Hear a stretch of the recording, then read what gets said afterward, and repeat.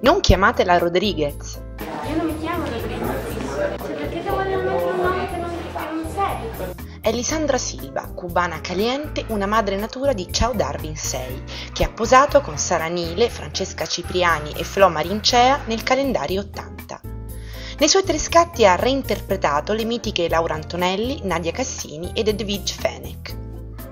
L'esperienza in TV come madre natura l'ha gratificata. Io ero molto contenta, poi tra l'altro io penso che ognuno ha ciò che si merita, ognuno è quello che ottiene. Innamorata di Marco Ferri, con cui sta insieme da 5 mesi, Lisandra è laureata in economia.